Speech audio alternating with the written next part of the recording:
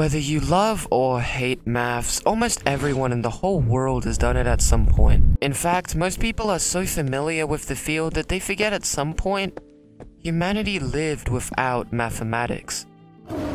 What would happen if we dived into the past and found out what our beloved subject looked like in a different era? Let's begin. The earliest recorded mathematical texts were from Mesopotamia and Egypt, known as the Plimpton 322, the Rhind Mathematical Papyrus, and the Moscow Mathematical Papyrus. Coincidentally, all of these texts mention Pythagorean triples.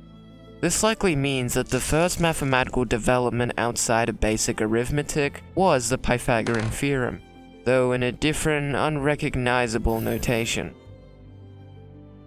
Already, the Egyptians and Babylonians have invented their ancient numerical systems, and soon the Romans did too in the 9th century BC. Despite mentioning the Pythagorean triples, it would be another 1,000 years until Pythagoras was actually born. It was also around this time that the name mathematics was coined from the ancient Greek word mathema, knowledge or learning. Greek mathematics was the first real step towards the one we know today, as it introduced the concepts of rigor and proof and constituted a majority of the fundamental mathematics. One of Pythagoras' followers, Hippasus, discovered irrational numbers. Though Pythagoras believed numbers were absolute, so he couldn't accept the existence of irrational numbers, and literally drowned it. While the Greek mathematicians were brilliant, the next couple mathematical breakthroughs don't come from Greece. In Egypt, around 300 BC, the great father of geometry was born, Euclid. And yes, I know technically Egypt was conquered by Greece. Euclid was an influential figure in geometry as he introduced the rules known as the 5 Euclidean postulates. These conditions, when put together, formed a more restricted but understandable forms of shapes and properties called Euclidean geometry. Only less than a century later in Italy, Archimedes made the first computation for pi by doubling sides until he reached a 96-sided polygon. Further away in Asia, around 100 years later, China discovered the existence of negative numbers. Anyways, back to the Greeks. Hipparchus in around 140 BC invented a branch of geometry dealing with angles and their relationships named trigonometry. They computed trigonometry through existing knowledge and constructed the first trigonometric table. Surprisingly, however, China invented negative numbers without inventing zero. That honor goes to the Babylonians who invented it in 3 BC. Only 3 years before Jesus Christ was born and did his Jesus stuff. Now that Jesus Christ was born, mathematics didn't really do anything special for the next couple centuries.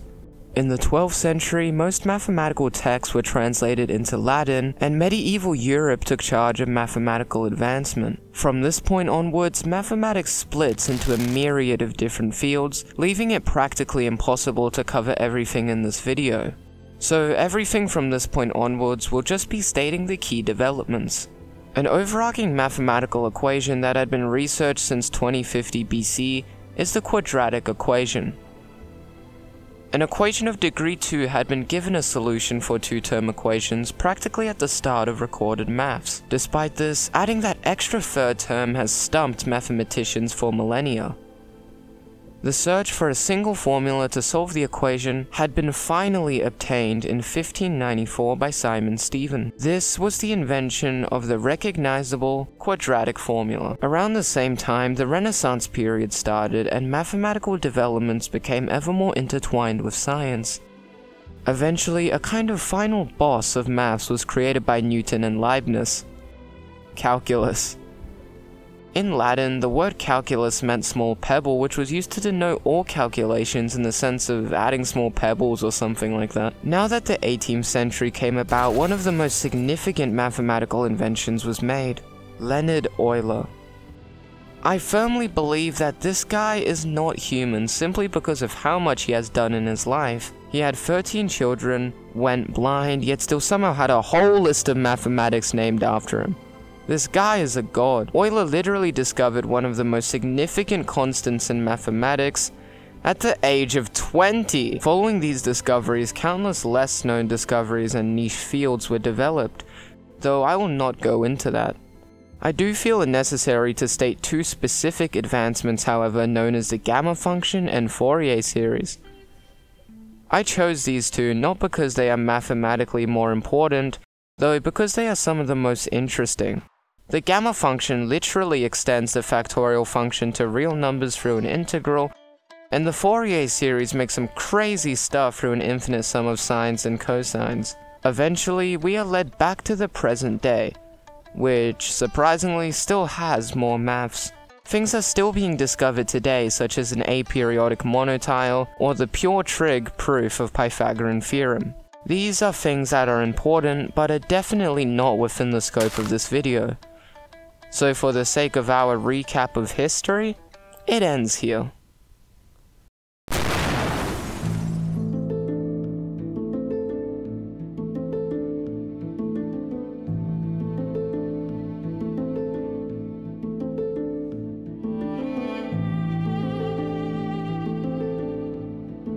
Okay, we are finally done. Boy, is it good to be back in the present.